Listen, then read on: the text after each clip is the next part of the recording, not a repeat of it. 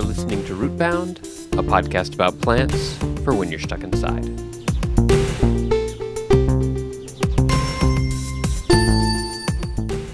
Oh, what's that? Is that a banjo I hear? No, it's not! Because Rootbound is sponsored by bluegrass, the plant, not the folk music.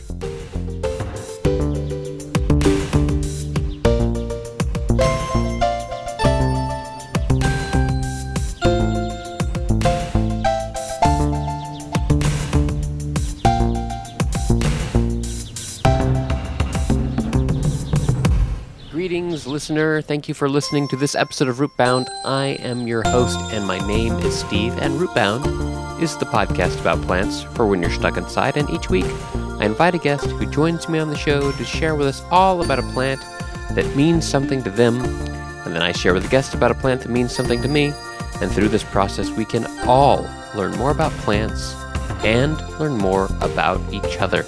It is the philosophy of Rootbound that everybody has a plant that means something to them because plants are so fundamental to our lives as humans on this planet. Now, botany is kind of a weird word, right?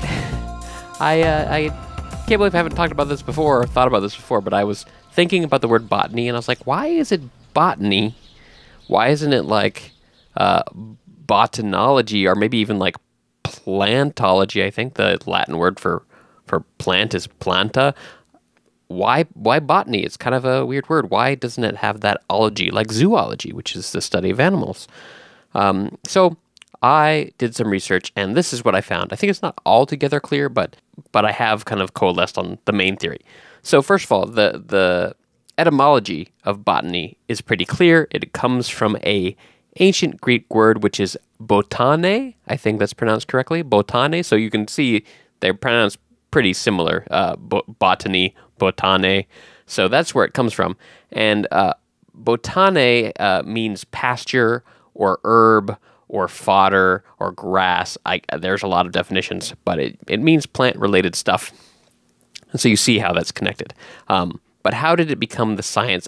And why didn't it become botanology or something like that? And I think it has to do with, and this is speculation, but I think it's because botany is one of the very oldest sciences. It was kind of a science before science was even defined as a thing. And if you think about a lot of the ologies that exist, like ornithology or entomology, these are all kind of relatively newer things and pretty specific and kind of when we started formalizing our language about the study of things. But botany is really, really old. You know, people have been exploring plants and studying plants for a very, very, very long time. And you'll see that lack of the ology also has some things in common with other older studies of science like astronomy or chemistry or physics or medicine, right? All those words have older roots than the more formalized ology-based system of describing the studies of things. So that's why I think we have botany and not something like plantology. However, apparently there is a word that is an ology that is equivalent. I don't think many people use it, but it is on Wikipedia.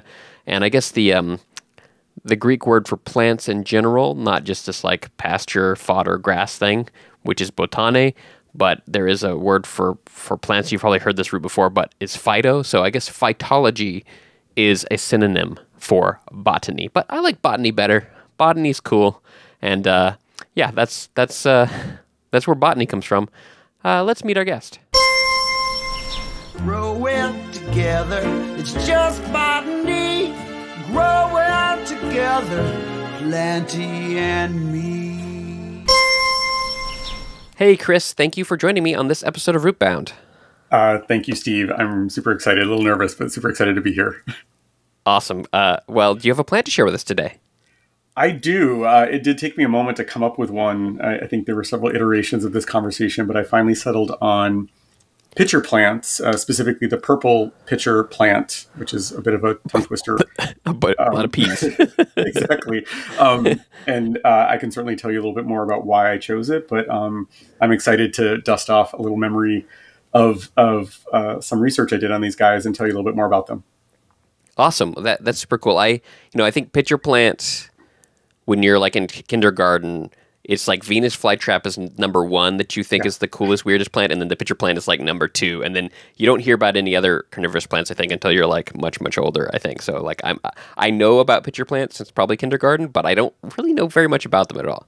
Yeah, and I will say that I was way into Venus flytraps to the point that I unfortunately killed more than a few because I was overzealous in feeding them. But for me, I was aware of pitcher plants for a while, but it wasn't until undergrad that I had an opportunity to get to know them even better. Awesome. Well, yeah, let's get into that. Why did you choose them? Why is the purple pitcher plant meaningful to you?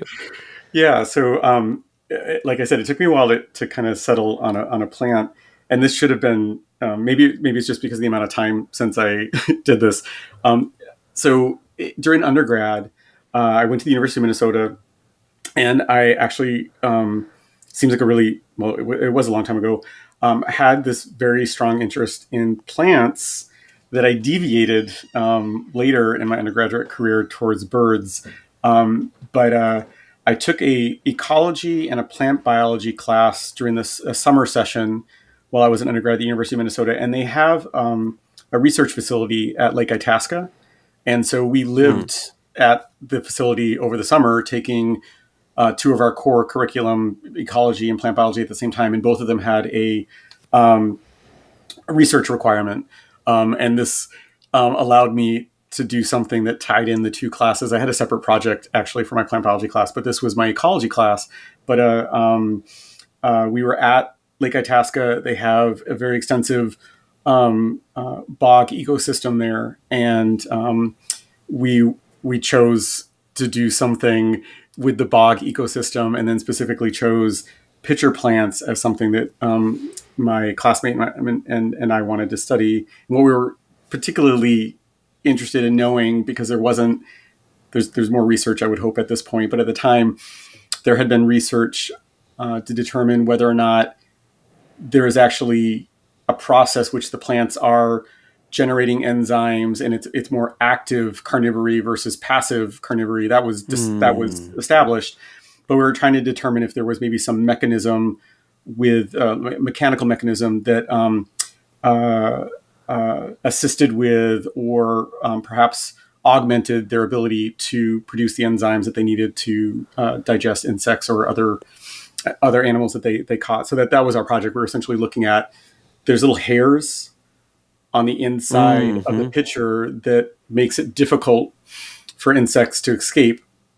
And in Venus flytraps, which you may be familiar, the hairs over there are actually what trigger the trap mechanism to close.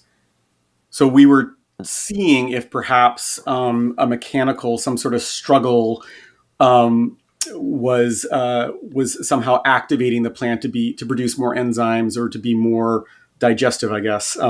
Interesting. Yeah. So again, this was undergrad. We were excited to have a project. It's ambitious for an undergrad project, actually. Oh yeah, yeah. We had like a very small sample size, and there were probably all sorts of flaws with our actual project design. But essentially, what we did is we went into the bog, found a number within a close proximity, a number of pitcher plants. We emptied them of their liquid and any prey that may have been present, and then did a series of experiments where we put distilled water back inside. Some of them put some of the original solution back in others, put prey in some, not prey in others, stimulated hairs in some, but didn't stimulate hairs in others. We had this whole little thing that we did, and we determined that the hairs don't do anything to generate more enzyme production or do anything. So they're purely mechanical to keep insects from calling out.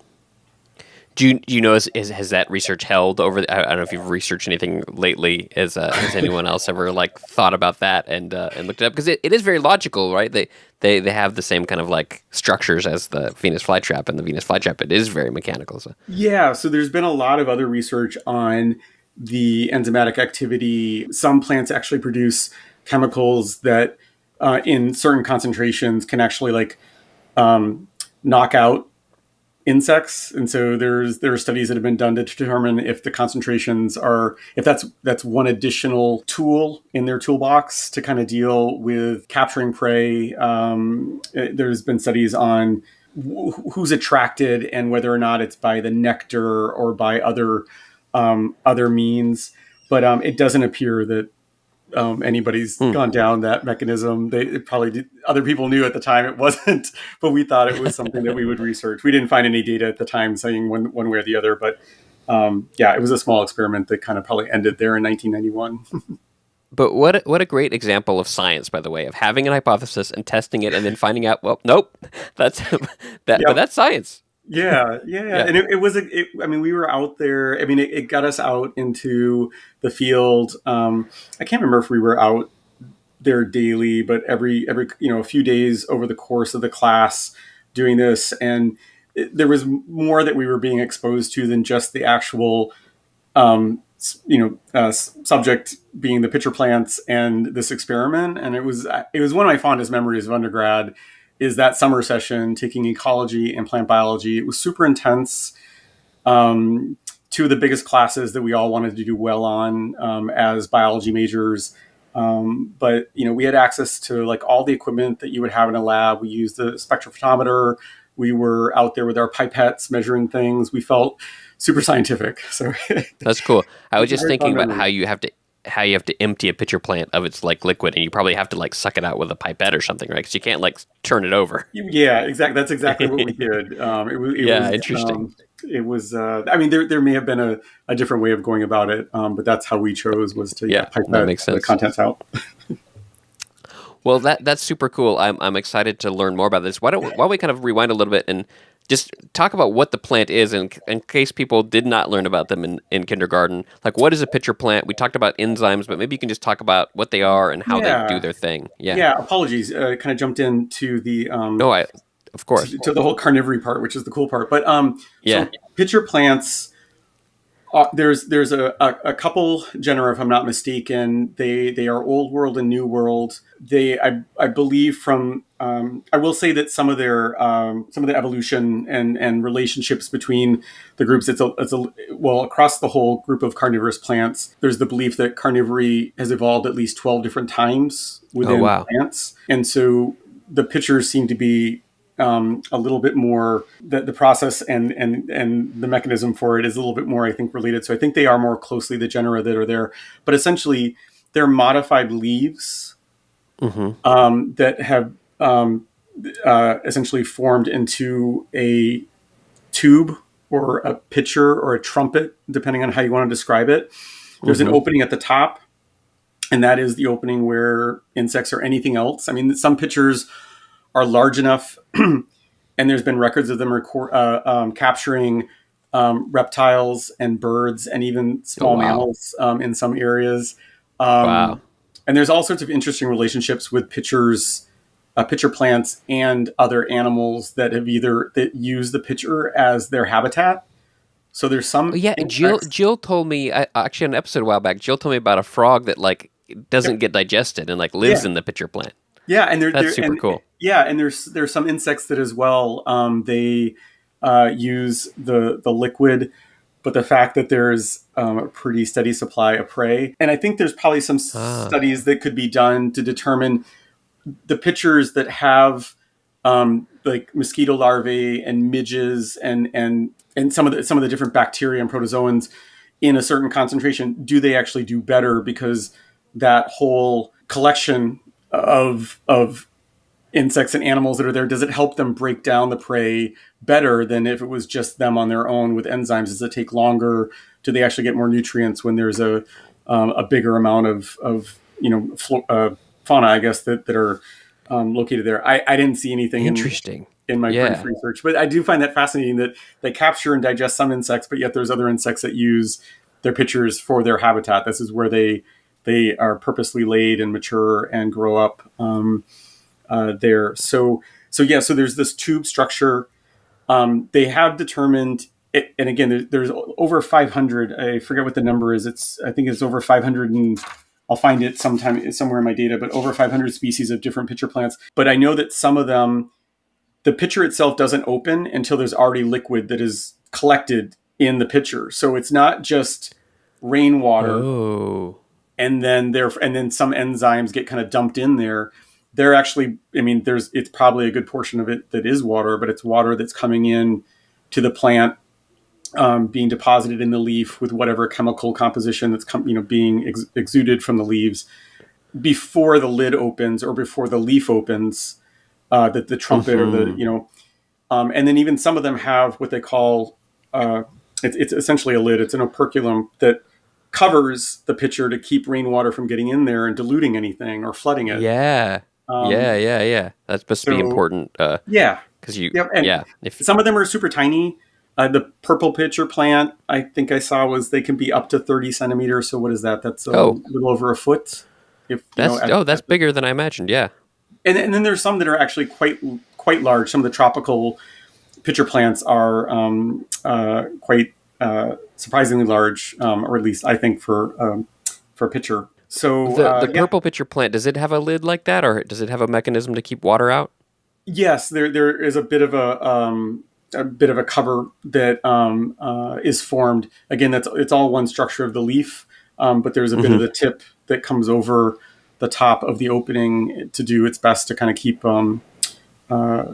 rainwater or whatnot from entering and collecting in the plant. So they, like I mentioned, in where I was in Minnesota, they are very common in bog, marshy, all the other terms for that, but bog, marsh, wetland, swamp sort of area, swamp, exactly. And those tend to be areas where, despite there being what look like a lot of vegetation, there's actually not a lot of nutrients that are there. And so that's why perhaps it's chicken egg, but perhaps that's why they developed this ability, or they had this ability, but in other areas they were, more readily outcompeted by plants that didn't need to do this to get the nutrients.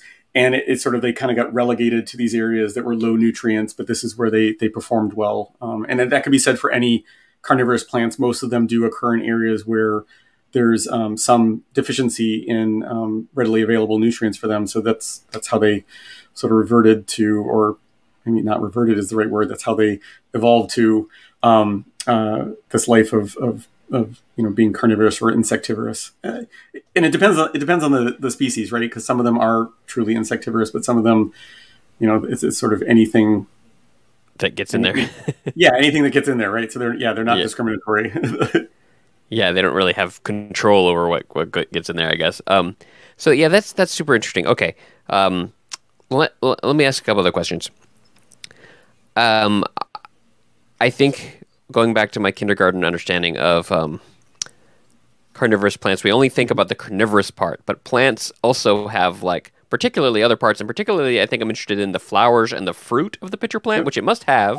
I don't know what they look like, but what's the deal with those? Yeah, so they actually they do. So a couple things. The plant itself, purple pitcher plants, as opposed to, and to be clear, I can't say for certain about whether there's anything that's specific to the genus that they're part of, which I know that's kind of a regular thing in the group, is to sort of give the species name. And I'm just checking through my notes to make sure I can go to the page where I've put the better pronunciation. I want to make sure that I pronounce it correctly, but it's Sarracenia is the genus name and Purpurea is the species name. So not being certain if others within that genus Sarracenia do this as well, but they have rhizomes, and that's primarily how they grow and spread. But they do produce seeds. So to your point, they actually, I think, have quite a beautiful flower. It's very complex. To me, it's almost like an orchid. And I won't get into the details because I didn't make too many notes about this, but it is described as being a complex floral structure. They are pollinated by bees. There are other insects that also can pollinate them, but I think they're primarily pollinated by bees from what I read. They would probably have to be a smaller species because the flower it grows in a way where the insect, the bee, has to really sort of force its way into the flower, and that's sort of how it's getting the pollen. It has to do that to get to the nectar, and then they have the male and female part separated so that there isn't. It limits the possibility of doing the self fertilization, and so the insect, when it gets to the next flower, has to do the same thing and sort of force itself inside. And so I guess the pollen for the other plant is able to then be transferred. The seeds are really quite small, and I actually read somewhere where there's a wonder of how the purple pitcher plant has such a wide distribution. Essentially, it is from, there's some populations that are below this, and I think it is considered a separate subspecies, but essentially from Maryland north through New England across to the Midwest, and then completely through Canada is the range for it. So it has the largest range of any of the pitcher plants. And this article was mentioning that it isn't clear how that may have happened, because their seeds are so tiny, and their distribution when the seeds mature and come off the plant, essentially the seeds fall like immediately right next to the parent plant. So it's not like this broad distribution. So how they got to be so widely distributed. They're also for all the pitcher plants, they are the species that grows the furthest north and into the coldest habitat, or I mean, my understanding of carnivorous plants, I always think of because that's where the Venus flytrap is from, but it's also a lot. It's like North Carolina, South Carolina, very like hot summer, swampy. So when you said Minnesota, I was a little bit surprised. And when you said like up into Canada, I was like, I was very amazed that that's where they grow. Wide. Yeah. Wow. And it has been introduced because pitcher plants, I guess, are like most carnivorous plants, like we just said. There's a fascination with them. I think the first description of them goes back to like the 1600s, sometime in the 1600s, when France was colonizing North America and they'd sent over explorers. There was somebody in Canada who first encountered the pitcher plant, and that's how the name, how it got named. Again, it's somewhere in here. The plant itself was named after. See if I can find it readily. It's somewhere in my notes. I'll find it. It was named after somebody, and then the second part, the species name, is because the pitcher itself. Although I've also read where it's the flower, it could have been because of the flower, is where the majority of the purple color. It's almost like a deep burgundy purple. It's actually a very, I think, very, very beautiful plant. Even with the flowers, the complex flowers aside, the pitcher itself is quite beautiful itself. But yeah, that coloration, it's sort of greener towards the base and more purple towards the top. Yeah, I like those obvious Latin names where you okay, Purpurea. Oh, that's the purple one. Yeah, exactly. We talked about this a little bit before we started recording, but for the audience, tell us about those notes that you have in front of you, or at least that notebook you showed me. So when I finally realized I had a much more meaningful connection to be on the show to talk about the pitcher plant. I mean, I spent a whole summer being devoured by mosquitoes and horseflies. I was traipsing out into bogs. I was falling through the bogs up to my waist in water. I was attacked by leeches.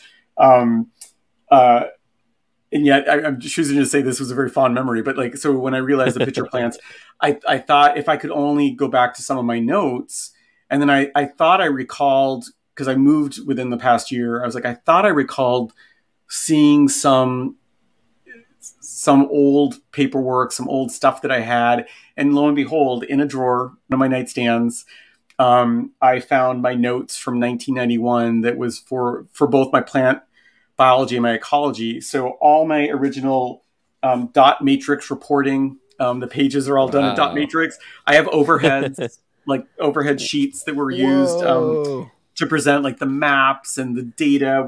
I can't remember what we were using to produce the graphs or whatever. They're really, I'm really being dated by the research and that, but I was so excited to find it and to use it. Like that notebook has not been opened in forever, but yet there are all my notes from that summer, which just brought the whole experience, back. I found myself reflecting not only about the class, but just the summer and my professors and my classmates and Lake Itasca and how much I miss Minnesota and everything. It was a really, really nostalgic experience for me to go back through and find some of this information. Super cool. I know this is not a visual medium; it's a podcast. But could you just like pick a random page and just show me what it looks like inside? I'm just curious. Oh. Just anything. Just randomly. I'm curious because it's a pretty thick little notebook you got there. Well, this is just there's a cool the map. report.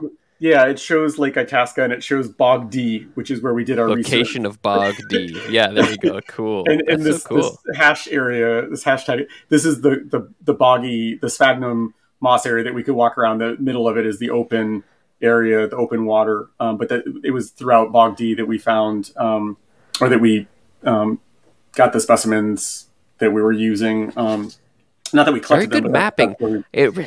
That stuff really makes you take for granted today, like how easy it is to map stuff with like Google Maps and stuff. Yeah, because that map you have, I'm sure, was like not easy to like produce something. No, and this one, as you can tell, is hand drawn. This part. Yeah.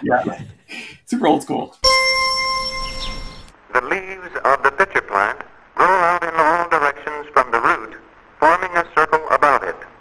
It is called the pitcher plant because its leaves are shaped somewhat like a pitcher. The pitcher plant is difficult to transplant. It should therefore be studied in its natural environment. Well, thank you for sharing about purple pitcher plant with me. Do you mind if I share a plant with you? No, absolutely. Awesome. That was super cool. I gotta go see some of those. Anyway, so I picked a plant that is entirely unrelated. Sometimes I try to make the plants match, but I couldn't think of anything because I don't have a lot of experience with carnivorous plants. Really, the last episode we talked about carnivorous plants, it was the Venus flytrap, and that was even more aspirational because I've never really like grown them. I just like think they're cool and like cool. Anyway.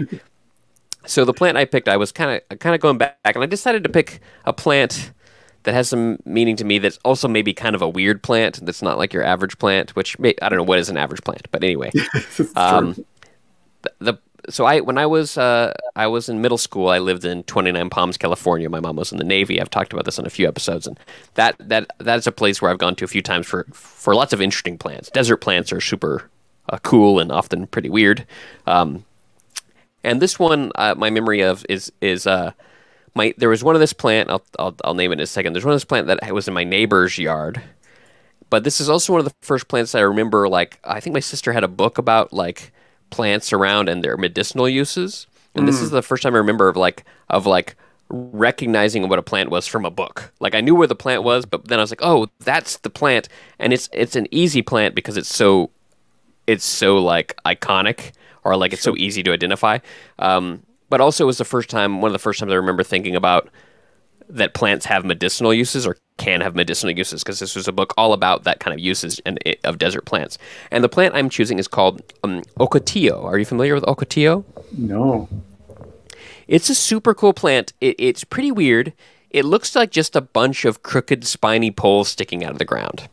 And they're very tall. They're like, can be 8 to 10 feet tall, and they just like splay up out of the ground. And it's pretty interesting because the branching only happens at the base. So that's why it has such a strange kind of like bunch of sticks sticking out of it. Yeah, feel free to Google it and you'll see what I mean. I Ocotillo. believe I have seen it before, but yeah, that's exactly what it looks like. Yeah, it's pretty interesting. Also because unless it's raining or it's flowering, they kind of look like dead sticks too. Like it will be quite brown, not very green at all, and it kind of just looks like a whole bunch of dead poles, dead branches sticking straight up out of the ground, like someone just like stuck them in the ground and left them there. So they're pretty interesting that way. They have these spines, and they're in the desert, so one might think that they're a cactus, but they're actually not a cactus. They're not even in the same order as cacti. Actually, they're in a separate order. So they're in their own family. There's only a few of them, and most of them are in South America. I think the Ocotillo is the only one in North America. And cactus are actually, I just learned this, they're in the order Caryophyllales, which I think many pitcher plants are in that order. Maybe not all of them, but I think a lot are. Okay. I looked that up when you said that. But these are in order Ericales, which is in the same order as tea, persimmon, and blueberry. And so they're kind of a little bit of a special desert plant because they're not in the same like realm as some of the other desert plants. So they're cool. No, and this is what I remember from plant biology was the relationships. Plants are so adaptable and so influenced by their habitat that similarly related species look nothing. You would never guess that they're related to something else. Like, and so you saying that's tea plants and blueberry, I never would have imagined. You'd think they're more related to a cactus because they really do have the same, but like those two different evolutionary tracks kind of evolved the same characteristics to live in a desert, but kind of from different routes, I suppose. Let's talk about some of the names. So the scientific name is Fucaria splendens, and this is one of those examples that happens all the time. It's a desert plant native to like the deserts of North America, but it's named after a French dude named Pierre Fouquier, because I probably Linnaeus did it. That's just a theme. He just like went down the list of every plant dude he knew and named a plant after him, I think. So you wanted to be friends with him, right? So you could be, you could have something named after you. Totally. And then splendens just means gleaming, but I think in this case it means striking. So they are a very striking plant. Maybe there's a gleaming aspect, which I'll talk about now. The name Ocotillo is a pretty interesting one. When you first Google it, it says that means a little torch. But I was trying to be like, well, what's the word for torch in Spanish? I don't think it's ocot. But apparently it's based on a Nahuatl word for torch, which there's the language Nahuatl, the word for torch is ocotl, with a hanging L like that. And so the Spanish turned it into Ocotillo, and it means little torch. It is also sometimes called candlewood. And the reason why it's called little torch or candlewood is because you might see some of the pictures there. It has these bright red flowers that are just at the tip. So in the distance, it looks like a bunch of candles or torches with these bright red, beautiful, beautiful flowers. I don't think I saw those many times when I was a kid, but they're really stunning, the flowers that are on the top. No, and that's the photo I have is one that's in its prime, and it looks exactly the way you're describing it. But I can't quite tell by the photo. But how tall? Do you remember how tall these were? Oh, yeah, they get to like 10, 12 feet tall. They can be very tall. That's what this looks like. Yeah, it looks quite large, very long stems or branches. They're quite long, and then they're really just branched at the bottom, so it'll be like 20 to 60 or something of these individual branches sticking up from the ground, which is pretty interesting. They have a really interesting. Which I don't think I ever noticed this when I was a kid because I was not looking close enough. But they most of the time they can photosynthesize from from the green on the surface of the branch, like a lot of cacti can do, right? Because cacti don't really have leaves; they photosynthesize from them. Or often those pads are like modified leaves or stems, and they photosynthesize from there. But when it rains, apparently the Ocotillo will then just very quickly send out all these little oval leaves, like super quick. And it takes advantage of that when it has the rain to do it, and then the leaves will fall off pretty quickly. And I read that depending on the weather, an Ocotillo can cycle leaves like 5 times a year, depending, because it's based on the rain, not based on the season. Which is interesting. Yeah. No, and that's I was going to say that the whole desert adapted species, like how responsive they are to rainfall, like how quick they are, because like you said, they look like they're dead until they have rain, and then suddenly they're alive, like overnight almost, probably. Yeah. So I really want to see that at some point. I need to go back out to the desert sometime now that I've really gotten into plants and reassess, because there are such cool plants. And as far as like the places I've lived before I was into plants, the plants there have stood out to me just because they're all so different and they have like really interesting properties and often really stunning things about them. Let's see, the last little things here, let me look through my notes. The last little things have to do with that book that I had when I was a kid, and I don't remember that. I think I found it. I'll put a link in the show notes. But I was just Googling in general, like, what are its uses? It has a whole bunch of touted medicinal uses, which, that gets complicated, and I don't want to recommend any any medicinal use that I don't know about. But read about it, audience, and if you're near Ocotillo and you want to like look at some of that. But it's got a lot of traditional indigenous uses for medicinal purposes, but also I guess the leaves are edible and taste a bit like spinach. So if you happen to like be lucky enough to be there when it's leafing out, you could have a nice little greens. And then the flowers, most commonly, they're eaten fresh in salads, and apparently they're quite sweet, or they're dried for tea. And I really want to, I was just Googling this, I want to track down someone who's like selling some Ocotillo flower tea, so that would be kind of a fun thing to try, because I've never experienced that. But yeah, apparently they do have a decent amount of uses. Oh, another few uses they have is they're pretty popular as being made into walking sticks, because they're strong, but they're pretty lightweight. So they have a really interesting property that way. And they're also often used for living fences, because if you plant them on the edge of a property, if you see a bunch of those together, you can imagine how they can keep things out or keep things in, depending, because of their spines and things like that. Yeah, no, that's they're really beautiful. I mean, when they're flowering, in particular, not every plant comes down to its flowers, although that's usually what a lot of them are recognized for. Yeah. But it's a very interesting plant. Yeah, I think it's pretty interesting that the flowers only come out of the top. So that candle or torch look is pretty interesting. I can't think of another plant right now that really just does that, right? That the flower, normally you'll have flowers all up and down, and that's where the leaves come. And then I guess I couldn't quite wrap my head around this. The spines are like somehow formed from where the leaves come out as well, but I'm not quite sure that process. But I think they're pretty. The spines are pretty biologically different from the spines in cactus. So yeah, that was Ocotillo. So thanks for letting me share that cool desert plant with you. Yeah, no, thank you. It's always good to learn about something new, especially when it's a cool plant like that. So thank you. Yeah, well, yeah, that's the whole point of this podcast. At least for me, I'm forcing myself to learn new things all the time. And yeah, thanks for sharing the purple pitcher plant with me. Yeah, yep. Cool. No, again, thanks. I'm glad I finally could get on the show here. I really enjoyed doing the research and reminiscing and finally being a guest. So thank you. Okay, one quick last interesting fact about the purple pitcher plant before we go. I was doing some research after talking with Chris, and we were talking about the enzymes that digest in pitcher plants, and I thought that was an interesting topic, so I started reading about it. And I have found something kind of surprising, which actually kind of sheds a little bit of light on Chris's undergrad research project. It turns out that though most pitcher plants do excrete digestive enzymes into the liquid in the base of the pitcher plant, it seems that purple pitcher plants don't really do that. There's an article I found that's called Mutualism Between Carnivorous Purple Pitcher Plants and Its Inhabitants that describes the variety of creatures that live in the liquid of the purple pitcher plant, which Chris alluded to. So there are aquatic mites, there's a variety of bacteria, there's protozoa, there's larvae of midges and mosquitoes. And the theory is that these creatures do the digesting for the pitcher plant. It's kind of like a composting process, I guess, or like in water. The water does do a good job of breaking things down. So the animals get trapped because of the hairs. They can't get out. They eventually die.